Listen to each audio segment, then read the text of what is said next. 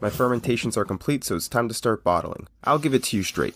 Bottling is boring. Between rinsing and sanitizing everything, it's a lengthy process. Here I'm mixing some star sand together. Many experienced homebrewers prefer kegging over bottling, but I find that it's easier to share a bottle than a keg. This is table sugar. I'm adding 3/4 of a teaspoon to every bottle. This restarts fermentation in the bottle, known as bottle conditioning, releasing more CO2, carbonating our beverage. Fermentation will eat all the simple sugars, which is why I use stevia, a complex sugar, as my sweetener. 1/4 teaspoon per bottle. But Uncle Trevor, what if I want to use a syrup and don't like the taste of stevia? For that we'll use potassium sorbate, an enzyme used to stop yeast production. After mixing, give it a day before adding sugar.